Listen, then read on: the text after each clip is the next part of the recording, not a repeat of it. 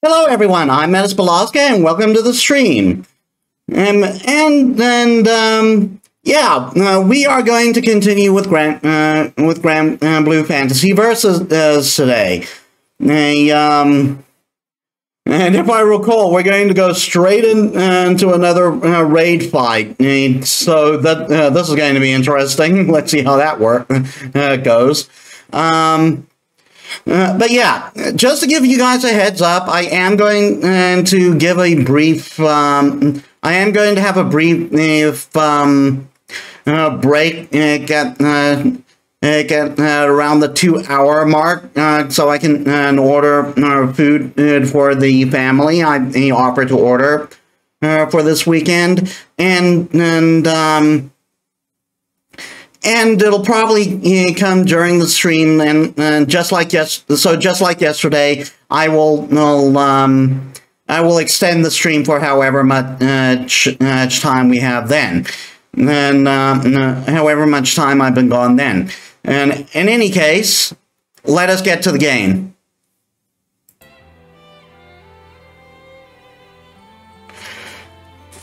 Gotta be greeted by Jita's ass, right? I keep hitting square to confirm when it's circle in this game.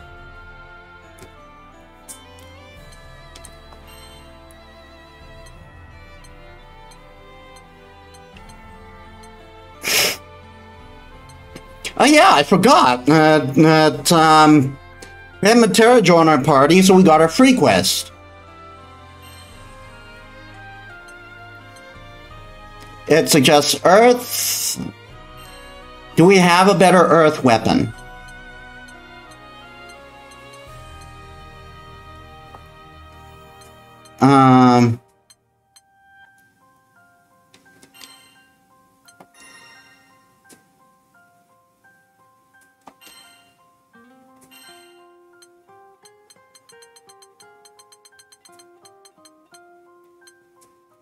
Looking like no. So we'll stick with this.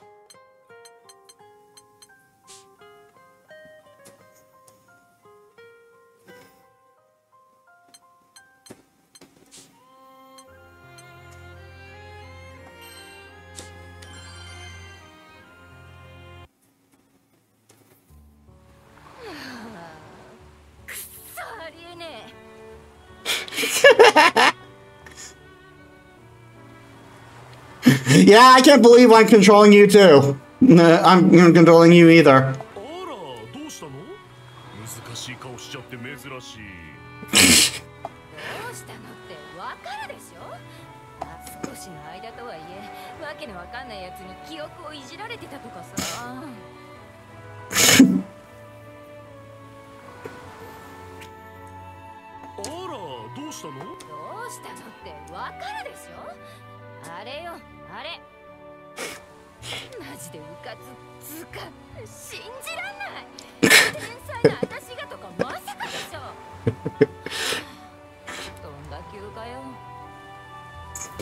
Well, gotta hand this to Metera. She certainly doesn't have confidence issues.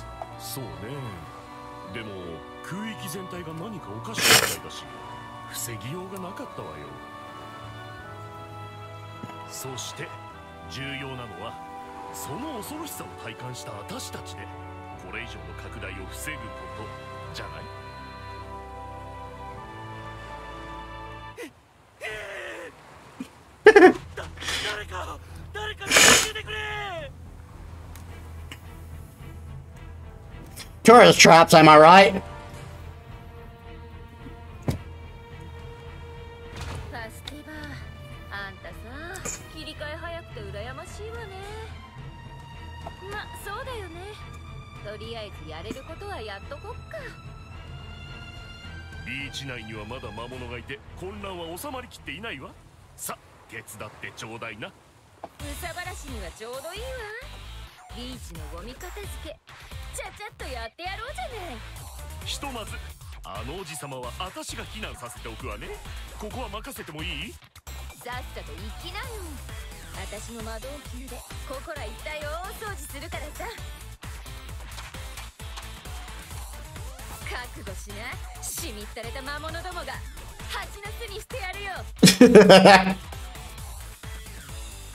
But you don't use physical arrows!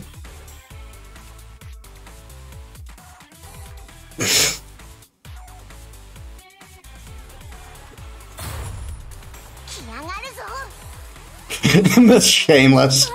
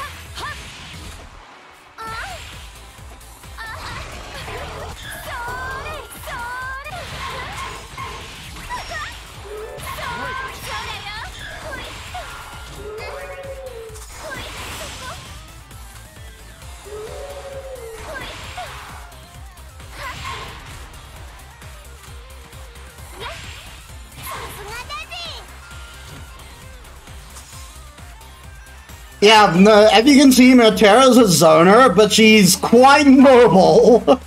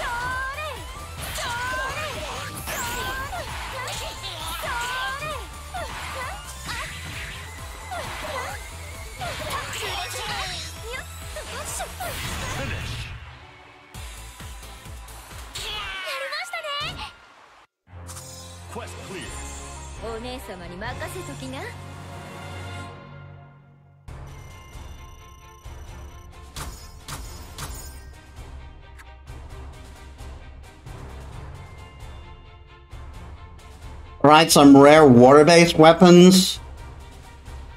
And that thing. I don't know what that is yet. It hasn't really come into play.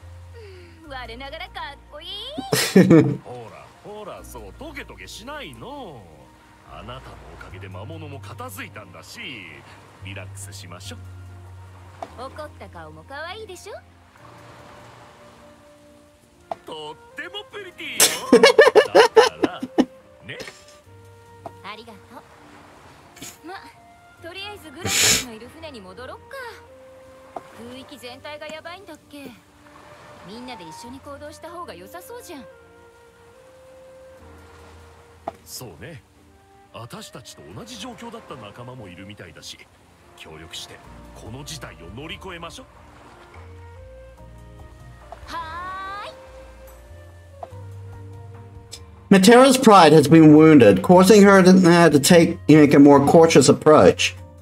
This master archer, who can soar through the air, joins her fellow skyfarers on a journey to find the source behind the distortions in the sky.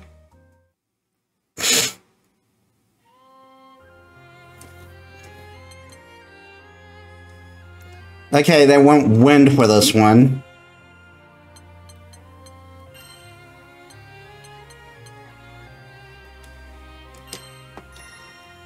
Not characters. Wind. Do we have anything better? We have the plume of Saparna and the ethereal bow. 1158.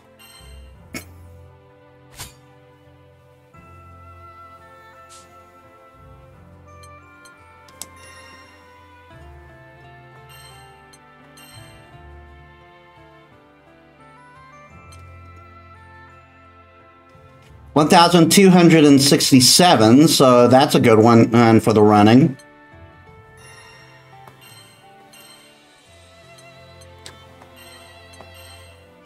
What about Plume of Saparna?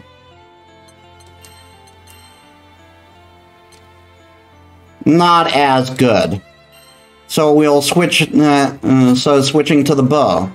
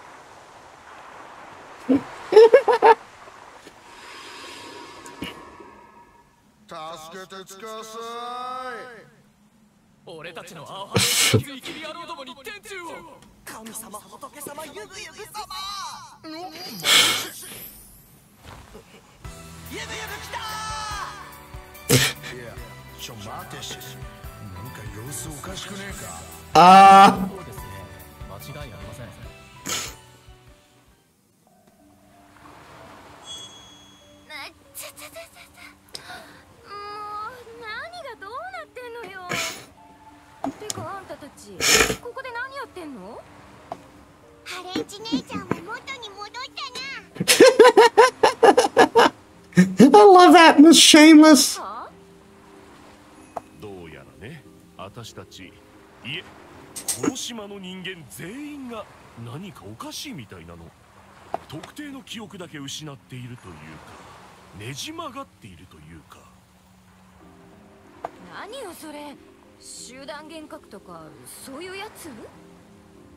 それがこの現象はこの島だけで起きているわけではないらしい。他の島でも確認されている。私も同じだったよ。こともあろうに帝国兵を引き連れルリアを連れ去ろうとしていた。へえ、そんなになんだ。なんかヤバいことが起きてるのは間違いなさそうじゃん。そういや、オイラとかルリア、それにグランは今のところなんともねえよな。しかし不思議だな。まるでグランと会うことで記憶が戻ってるみてえじゃねえか。そういや、オイゲンはまともだよな。何か条件があるんだろうが、いまいちわかんねえな。そうね。アレスが言っていた通り、これが誰かの意志で起きているのなら、一体何のためにこんなことを。なんか疲れちゃった。その記憶がどうとかのせいか頭痛いし、ちょっと休む。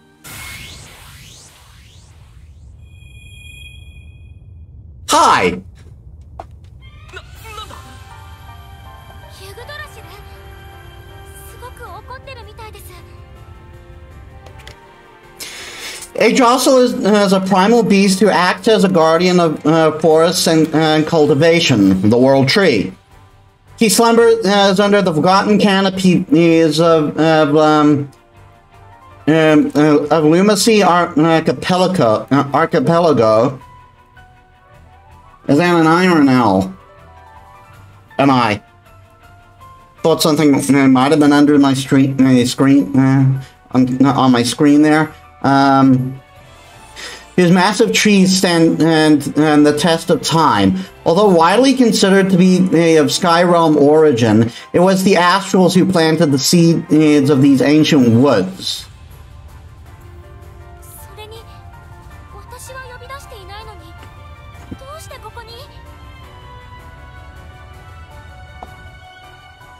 Yggdrasil, the guardian primal beast of the Lumacy archipelago's forests, is mild and amiable by nature. A group of islands with a deep forest that thrives on the protection and of the primal beast Yggdrasil. Now, most of the forest is quite ancient, having existed since the astral invasion and the war. Ruins of legend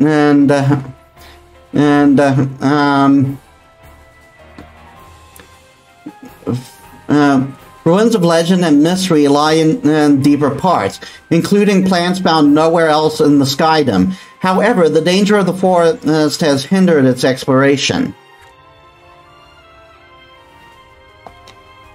The primal beast who rears her head before the crew now, however, appears to be crazed with rage.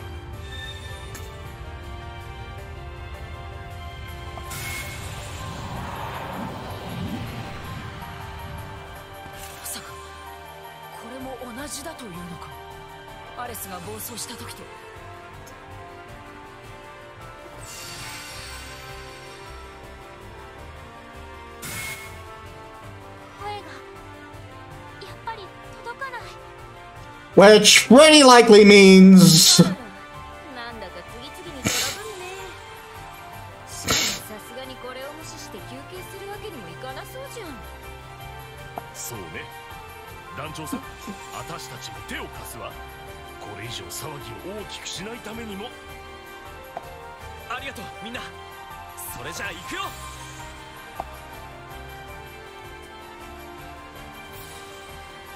Here we go! We're fighting essentially a god!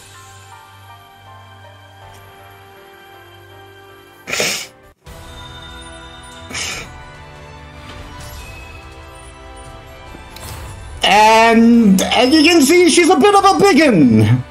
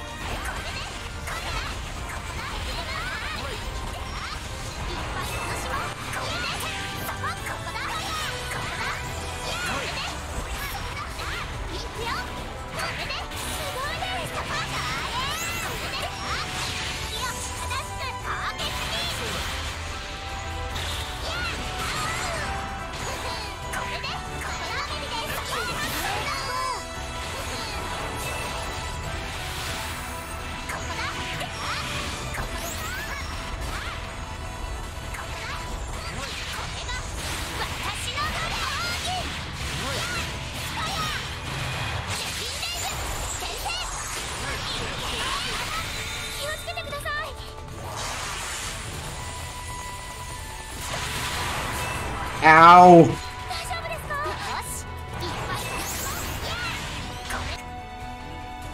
Okay, let me see that command list again.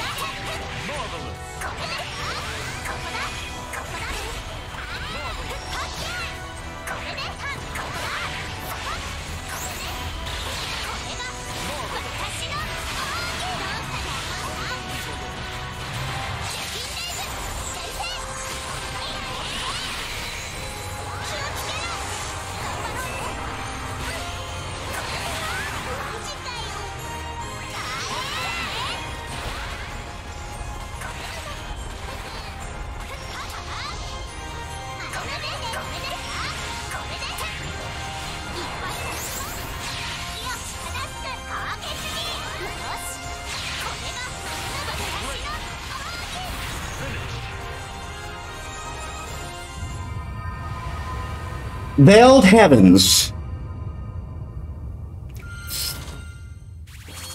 Whew.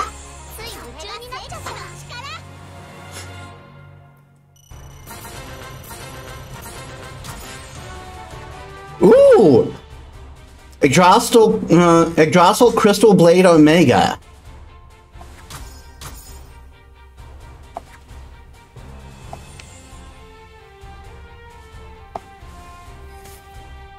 What's that thing?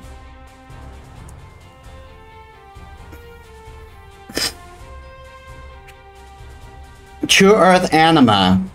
An orb created from the origin of all Earth. Used to raise weapon and skill level. Used to raise weapon skill level. More efficient than skill shards.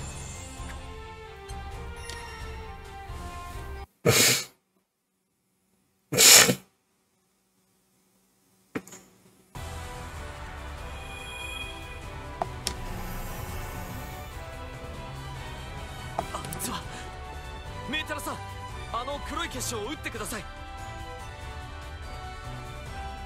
I don't think I read her stats. Age... no, oh no, I did last time. Age 25, Orune.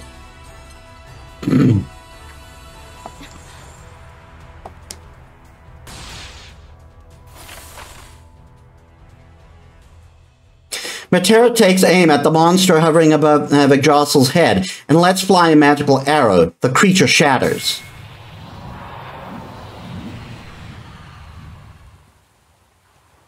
Here we are, all better now.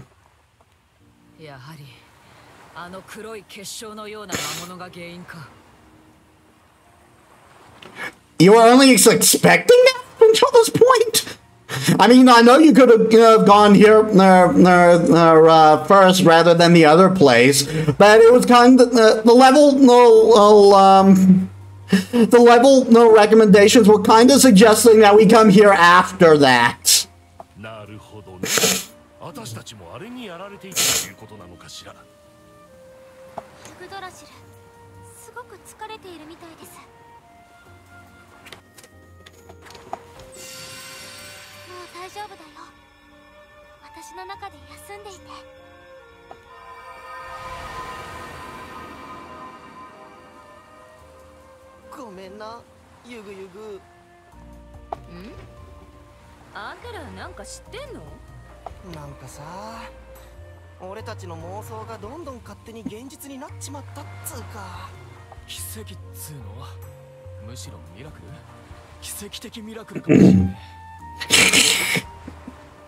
Sure, just mash the two together.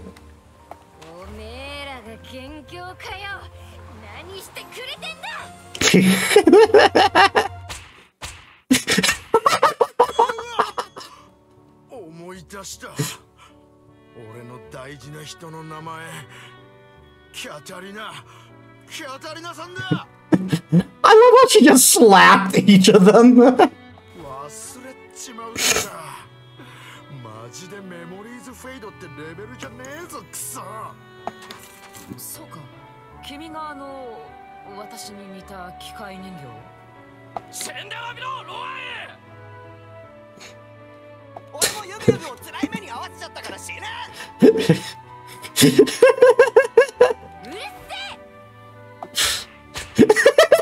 She just slaps them again.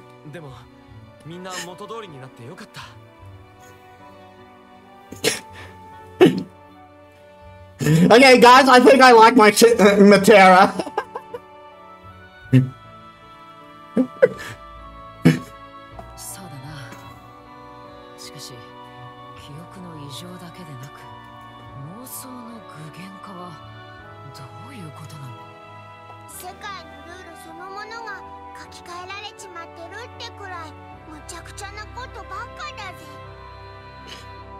So the obvious solution is to find them and steal their pen.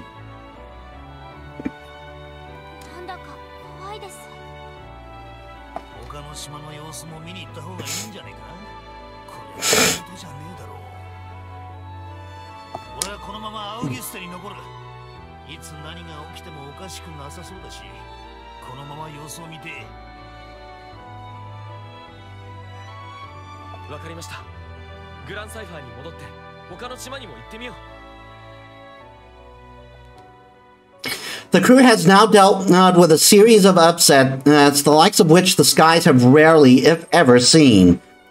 It seems ever more likely that the crystalline monsters are to blame for these mysterious phenomena. The source and true objective of the creatures, however, remains unknown. Ares' warning that there is an entity orchestrating these seemingly disparate events gains credence with each incident the crew witnesses.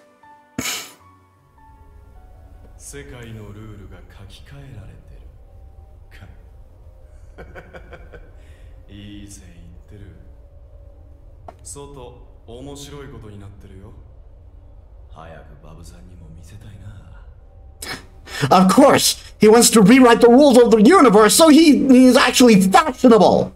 Devious. 嫌直してくれよ。あんたのおかげで俺たちの夢が叶いそうなんだぜ。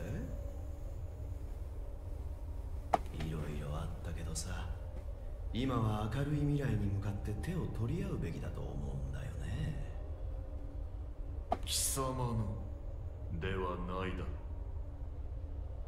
つくづく気に食わぬな、道化め。ああ、ごめん。じらしてるわけじゃないんだけどさ。もう少しだけ待っててくれよ。そしたら存分に楽しもう。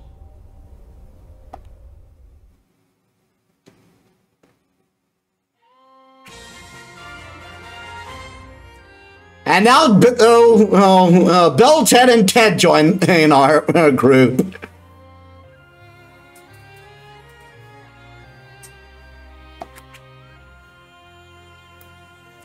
And the Yggdrasil Mega Blade, the Amanos Codex. Ah, we're going to Lunacy now. Tower of Babel is now available. Lady Caterpillar has been unlocked.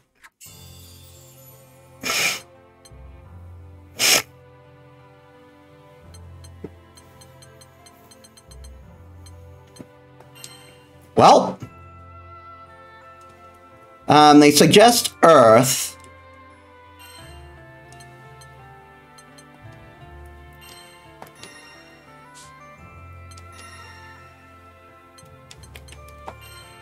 And we just got a rarer Earth weapon, so oh, we got 2 of them.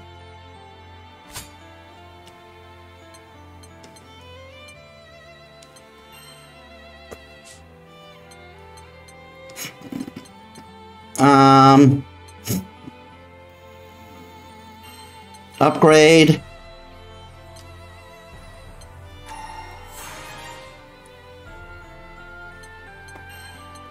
And uncap, since we got a spare.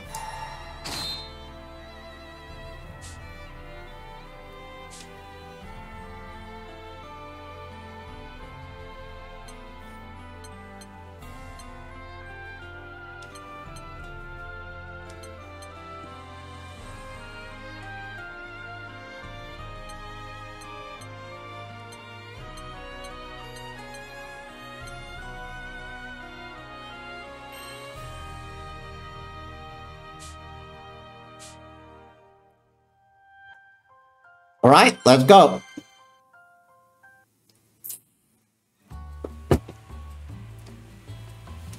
This is Port Breeze Archipelago, several days before the disaster strikes Augusta.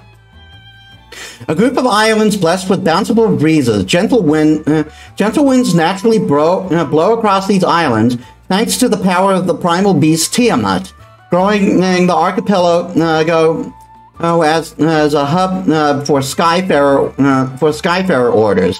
The mainland is Ingana Island, and the metropolis as its center is the heart of commerce. Though the archipelago is calm and relaxing, due to constant winds, it is considered one of the more chilly locations in the Skydom.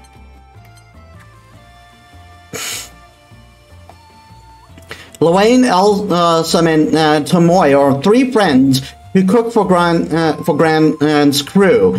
They are leisurely shopping for groceries.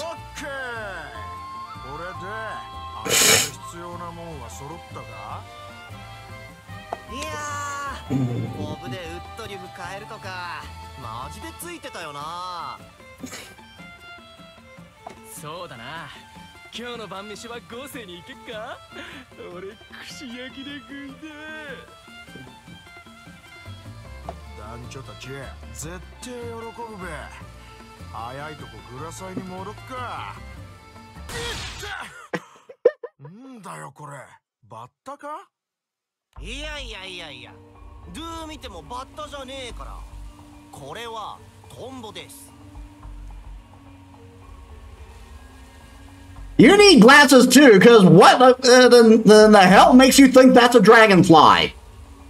What do dragonflies even look like in this universe that it's even easily mistaken for one?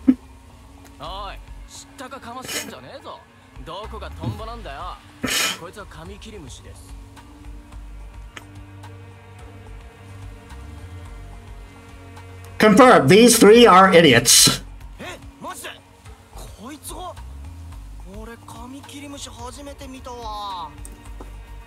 You've apparently never seen a dragonfly before either.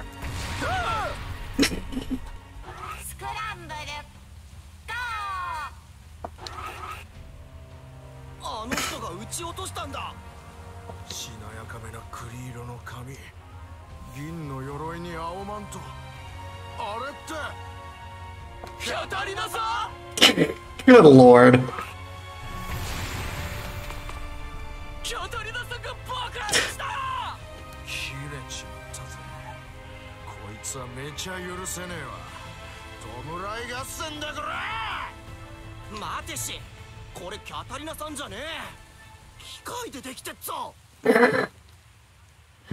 Alsum's voice quivers as he holds up a piece of debris from the Catalina look-alike. Upon closer inspection of the wreckage, whatever it used to be before it exploded was clearly not organic.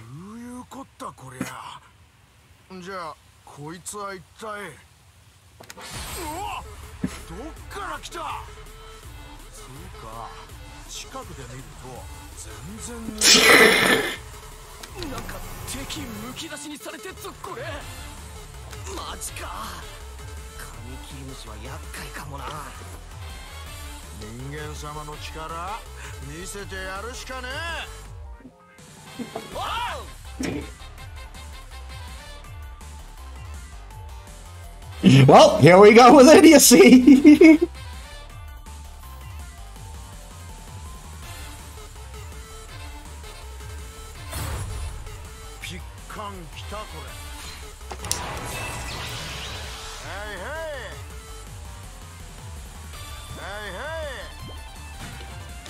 Sammy slides home. Belly bottom. Good lord.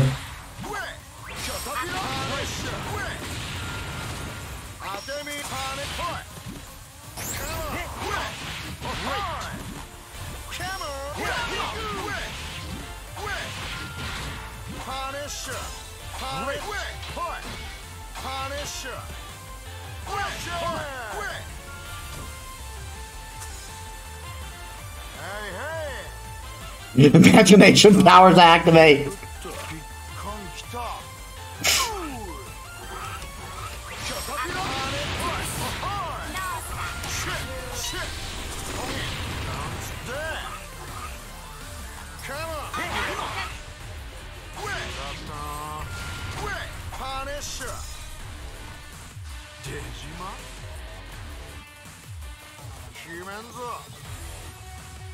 The awesome source, really.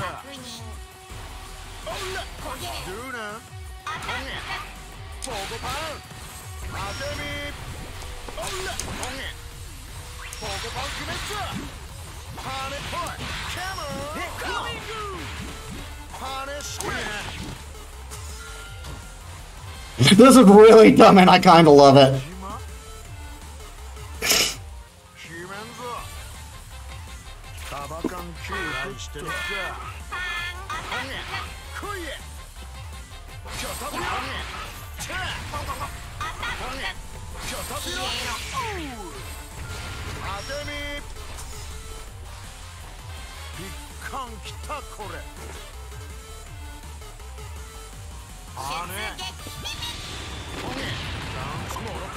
Yeah, so he does this.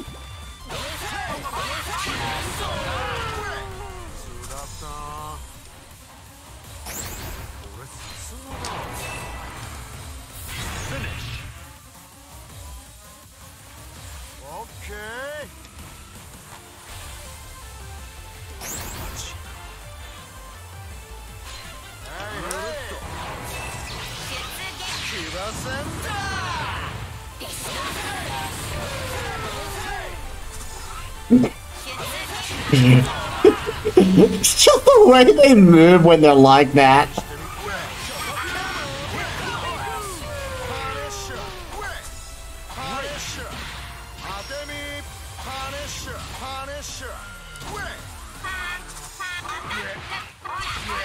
Ow.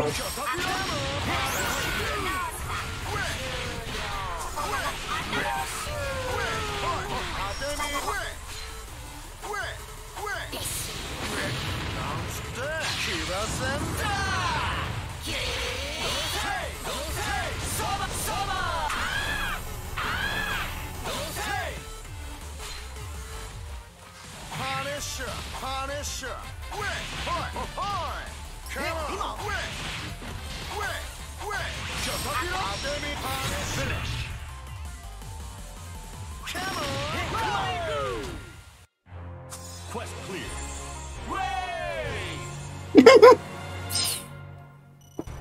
That was really goofy and I kind of loved it.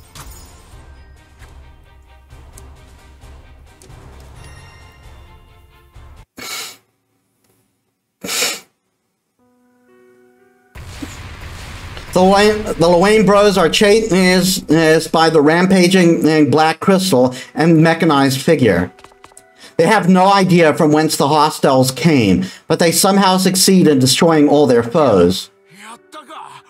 Did we pawn them seriously? Is internet lingo really a thing in this world? Is it? In this world? 今ので最後みてえだな。魔物とも違うし何だったんだ。俺たち誰かに狙われてっとか？それな。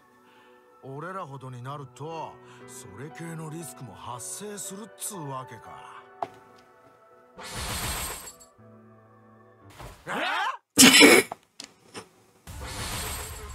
Suddenly, a convoy of mechanical figures roll into view. Without warning, the machines unload their ordnance on the Lowain Bros.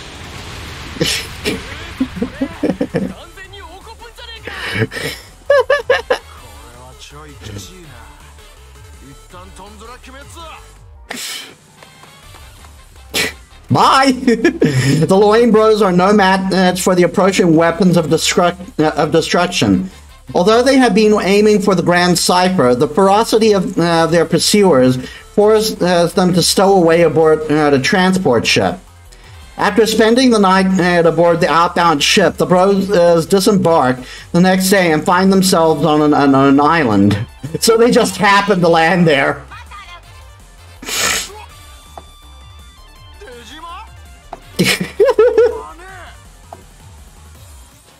A never-ending stream of machines greets the exhausted Bros.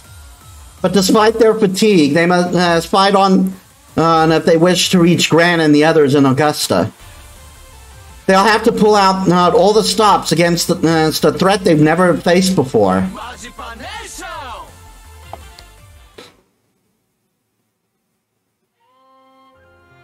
And by that, we mean they become a Gestalt robot. Causality unhinged.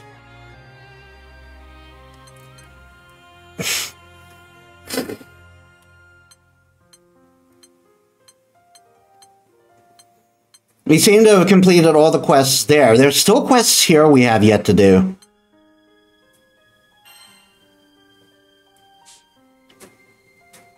But apparently they're still not available yet.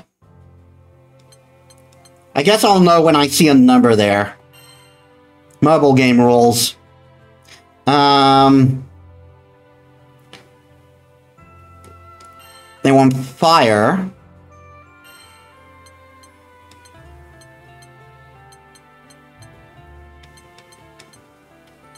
Do we have fire set up? Yes, we do. Do we have anything? Do we have anything better in terms of fire?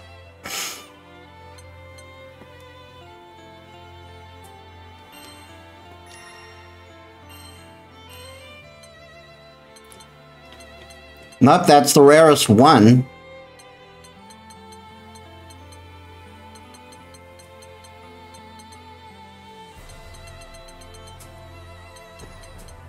Oh no, wait. We got Colossus Cane Omega, which we can immediately uncap.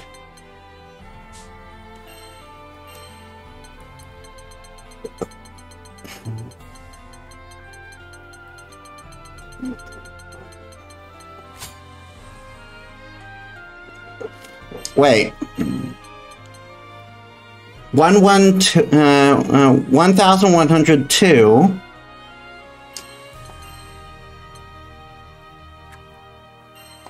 Yeah, what we were using before is better.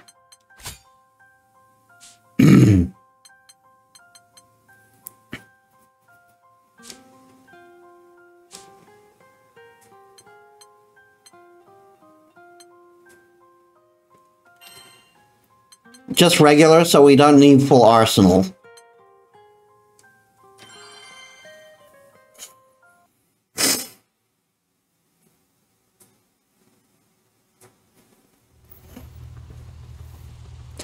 Hoping to get to the bottom of the strange phenomena plaguing the skydom, the crew sets course for the Lumacy archipelago.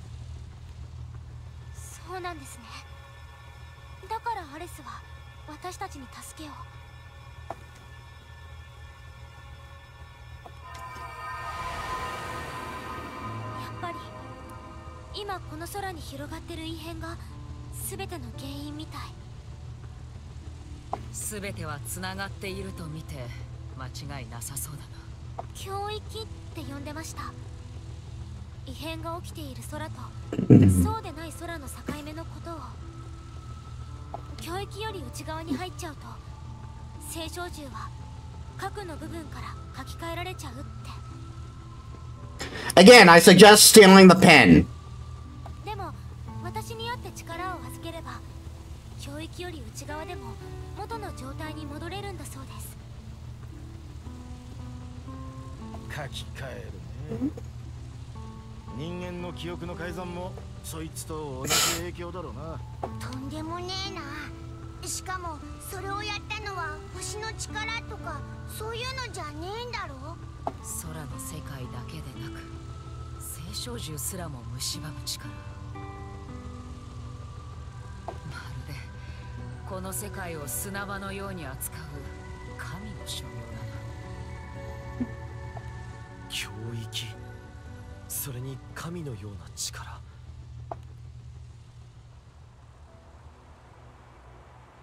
Before leaving Amalthea, Gran received some unsettling news from Sirakate.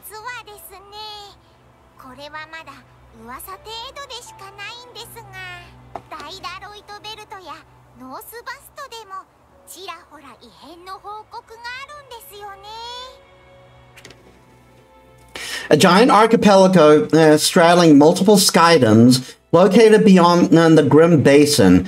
It's composed of giant crags held together as one by the power of the primal beast Kakuri.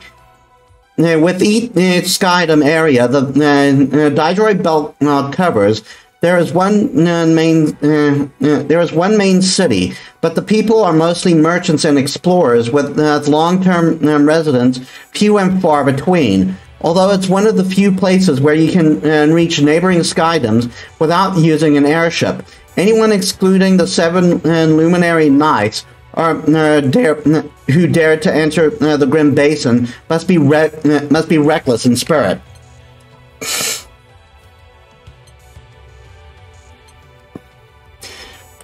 Northvast, a graced landmass in the most northern part to the Fanta Grande. It is mostly unexplored, but some areas locked with endless territorial disputes between different nations and powers are occupied by lawless groups. Silverwind Stretch, considered the toughest place in Fanta Grande, and the Aniho Mountains are located here and partially cross into the Grim Basin.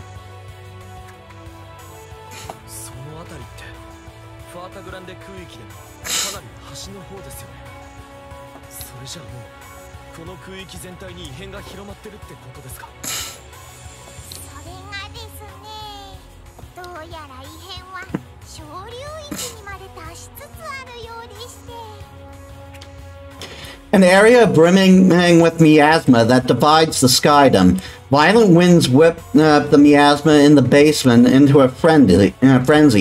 Crews that sail here have to fight not only countless fiendish creatures, but restless gales as well that threaten to tear their airship apart. じゃあこの異常事態はファータグランデ空域どころかこのまま行けば空の世界全体を Chirikate's silence is more eloquent than words.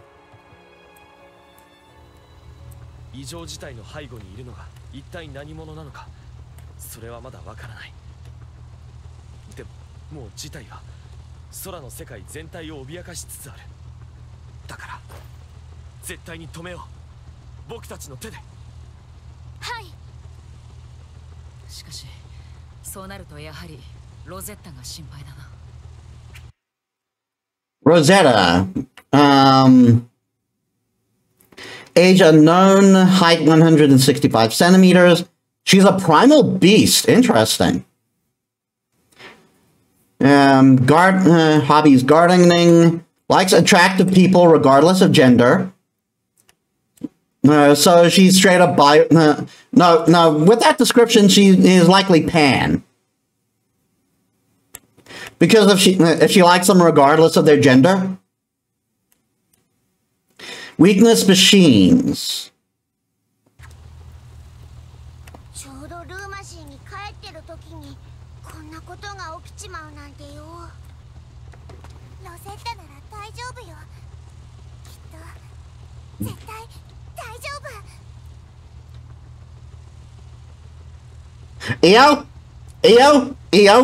夫。Eo. We have seen no less than 3 primal beasts affected from by this one. She is likely not fine. Hi. Oh no! Shoot you! Auguste! You! どこからそれに何か様子がおかしい。みんな気をつけて。私たちの邪魔するやつはゴブリンだろうとなんだろうと蹴散らしちゃうんだから。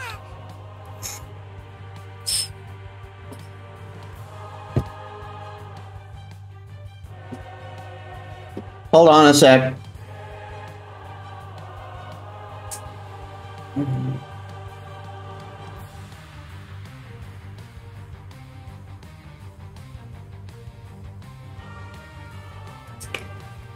Just saw a message from a message regarding the ESCOM status. It's nothing. It's nothing. It changes nothing.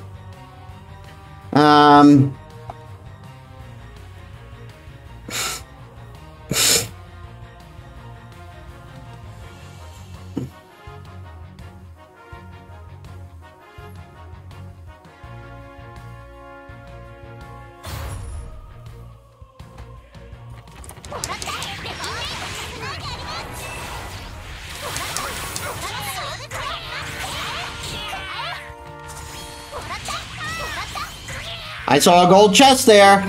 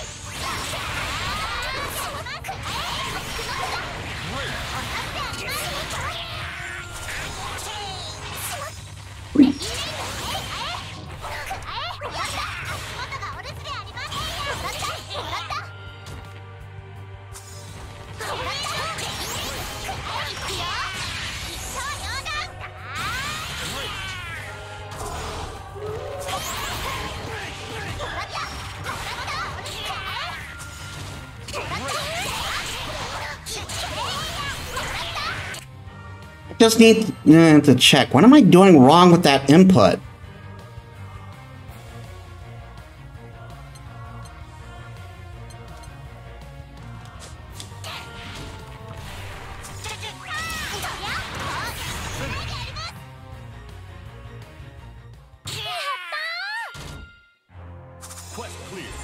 I saw you got a golden chest there, so that's probably a golden weapon.